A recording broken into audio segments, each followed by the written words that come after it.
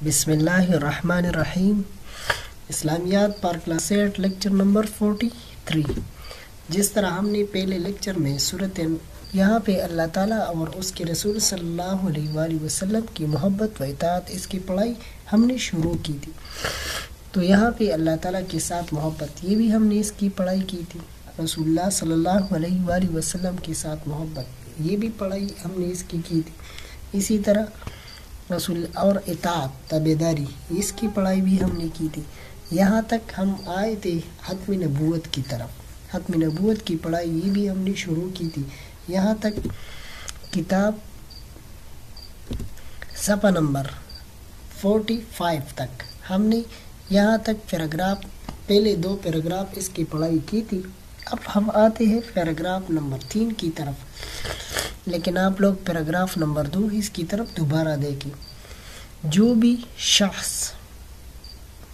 آپ سلم کے بعد نبوت کا دعویٰ کرے گا وہ قرآن و حدیث اور اجماع امت کی روح سے جھوٹا، کذاب، مرتد اور دار اسلام سے خارج ہوگا۔ یہاں تک ہم نے اس کی پڑھائی کی تھی۔ اب نبوت کے جتنے بھی جھوٹے دعوے دار ہیں، کتنے دعوے دار تھے، تو یہاں نبوت کے ایک جھوٹے دعوے دار اسود عنسی کو قتل کرنے کے لیے نبی کریم صلی اللہ علیہ وآلہ وسلم نے حضرت فیروز دہلوی نامی رضی اللہ تعالیٰ عنہ نامی صحابی کو روانہ فرمایا تھا۔ اسی طرح حضرت ابوبکر صدیق کے دور میں جب مسلمہ کذاب نے نبوت کا جھوٹا دعویٰ کیا تو حضرت ابوبکر نے اس کی سرکوبی کے لیے لشکر روانہ فرمایا۔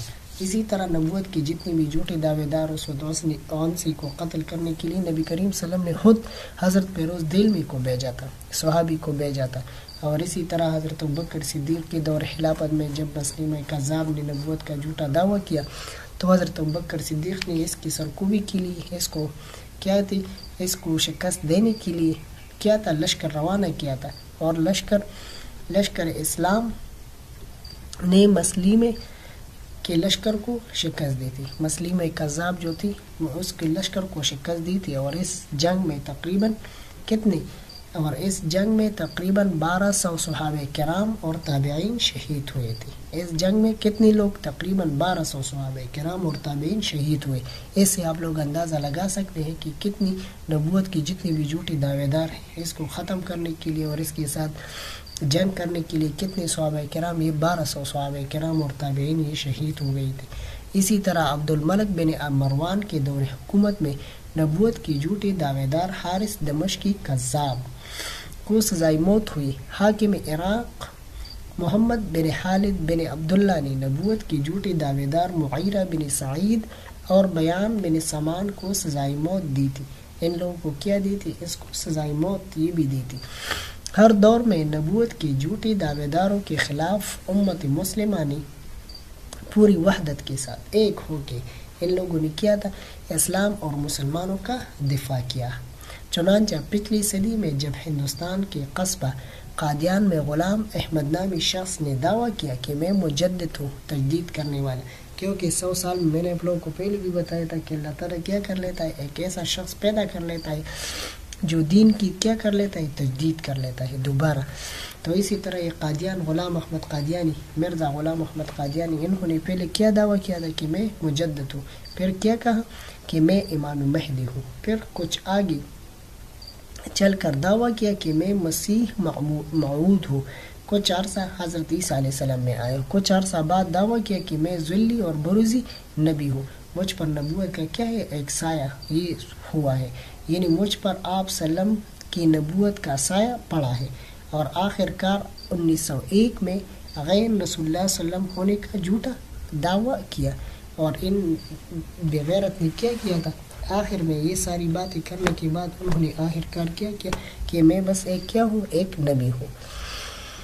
العیاذ باللہ۔ تو امت مسلمہ کے تمام مکاتب کے فکر تمام لوگوں نے کیا کیا، پوری وحدت کے ساتھ اس فتنے کا مقابلہ کیا، اور بالآخر 7 ستمبر 1947 کو آئین پاکستان کی دفعہ 260 میں شق نمبر 2 کے بعد نئی شق درج کی گئی، جس میں مسلمان کی تعریف یوں کی گئی۔ مسلمان کس طرح ہوگا؟ ان لوگوں نے اس کی تعریف اسی طرح کی۔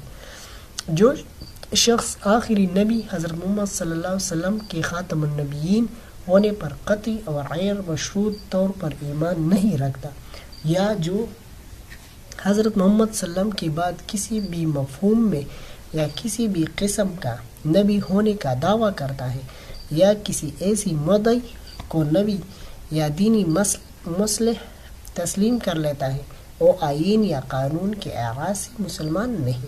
یہاں پہ آپ لوگ دیکھیں جتنی بھی باتیں بیان کی گئی ہے کہ جو شخص آخری نبی خاتم النبیین وہ مانگے گا، وہ بغیر کسی دلیل اور غیر مشروط طور پہ ایمان نہیں رکھتا، یا جو حضرت محمد صلی اللہ علیہ وسلم کے بعد کسی بھی مفہوم یا کسی بھی قسم کا نبی ہونے کا دعویٰ کرتا ہے، تو یہ کیا ہے؟ یا جو بھی دعویٰ کر لے نبی کا، جو بھی دعویٰ کر لے تو وہ شخص کیا ہوگا؟ وہ جھوٹا ہوگا، وہ کذاب ہوگا، وہ دائرہ اسلام سے خارج ہوگا، دائرہ اسلام سے باہر ہوگا، وہ مسلمان سرے سے ہے ہی نہیں، وہ کیا ہوگا؟ وہ کافر تصور کیا جائے گا، وہ کافر ہوگا۔ امام ابو حنیفہ نے فرمایا جو شخص نبوت کی جھوٹی دعوے دار سے دلیل مانگی وہ بھی دائرہ اسلام سے خارج ہو جائے گا۔ یہاں پہ یہ بات ذہن میں رکھے کہ اگر کوئی نبوت کا دعویٰ کرے، اگر کوئی یہ کہے کہ میں نبی ہوں، تو آپ لوگ کیا کریں گے؟ ان سے آپ لوگ دلیل بھی نہیں مانگیں گے کہ آپ کے پاس کیا دلیل ہے، اور یہ ساری بس جتنی بھی ساری چیزیں قرآن سے ہم نے پہلے بھی پڑھ لیا کہ یہ احادیث مبارکہ 210 احادیث مبارکہ اور 100 آیات مبارکہ سے کیا ہے؟ یہ ثابت ہے۔ تو پھر اس کی کوئی ضرورت بھی نہیں ہے کہ آپ لوگ کیا کریں گے؟ کسی سے دلیل مانگیں کہ کیا آپ کے پاس کیا دلیل ہے اور آپ پیغمبر ہیں اور آپ پیغمبر نہیں ہیں۔ تو یہ ساری چیزیں کیا ہے؟ یہ بالکل فضول باتیں ہیں۔ تو وہ کیا ہو جائے گا؟ خارج ہو جائے گا، اس لیے کہ ختم نبوت قطعی نصوص سے ثابت ہے۔ ختم نبوت کیا ہے؟ قطعی نصوص۔ پہلے ہم نے پڑھ لیا ما کان محمد ابا احد من رجالکم ولکن رسول اللہ وخاتم النبیین وکان اللہ بکل شیء علیما۔ وخاتم قرآن مجید کی آیات مبارکہ سے بالکل ثابت ہے۔ تو پھر آپ ان سے کس طرح دلیل مانگیں گے کہ آپ کے پاس دلیل ہے اور یہ ساری چیزیں ہیں اور نہیں ہے؟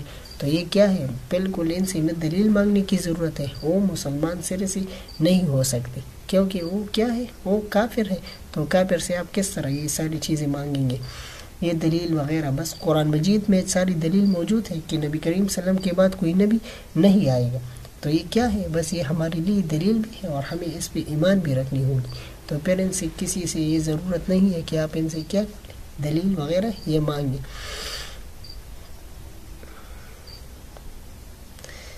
اور آپ صلی اللہ علیہ وآلہ وسلم نے فرمایا کہ میری امت میں 30 جھوٹے ہوں گے، ہر ایک یہ کہے گا کہ میں نبی ہوں حالانکہ میں خاتم النبیین ہوں، میرے بعد کوئی نبی نہیں۔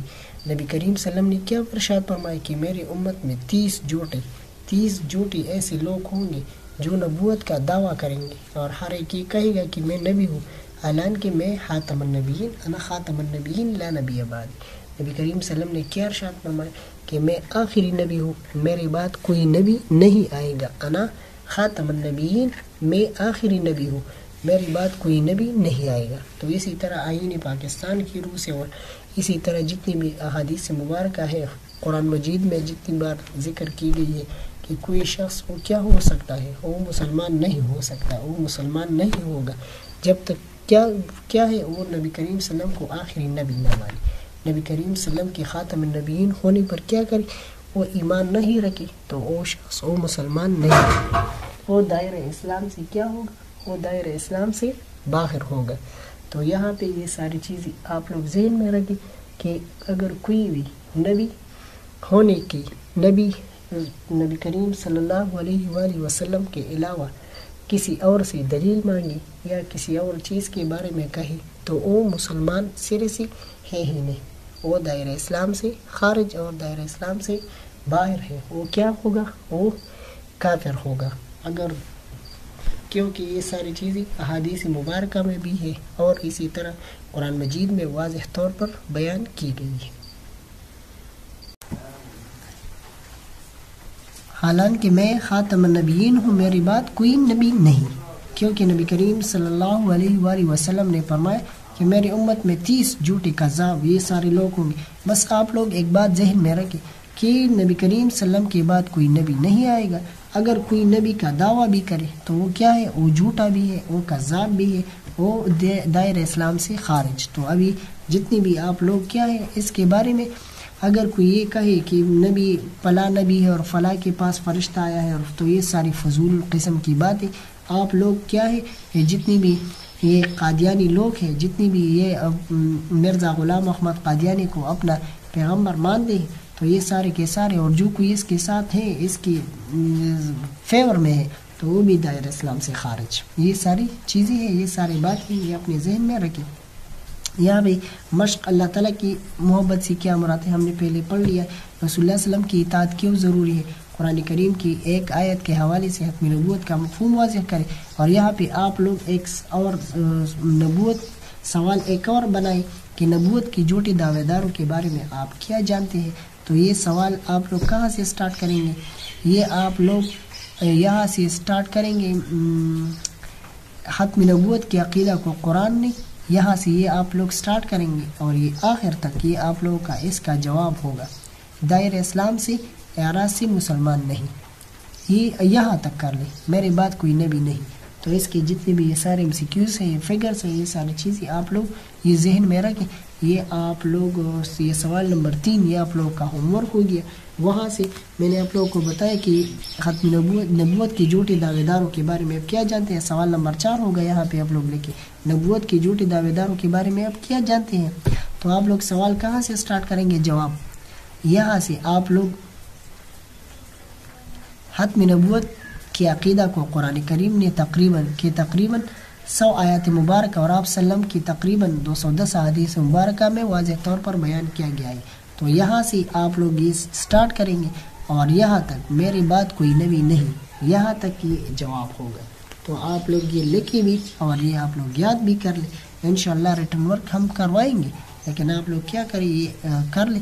تو اسی طرح آپ لوگ کی جو اسلامیات پار کلاس 8 مڈ اور فائنل ساری کمپلیٹ ہو گئی. ابھی فائنل کا ریٹن ورک ہے وہ بھی سٹارٹ کریں گے.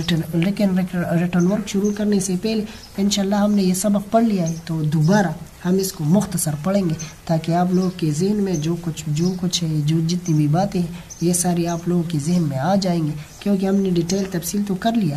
لیکن آپ لوگ کیا کریں، ہم یہ ساری سبق یہ دوبارہ پڑھ لیں گے تاکہ آپ لوگوں کے ذہن میں یہ دوبارہ آ جائے.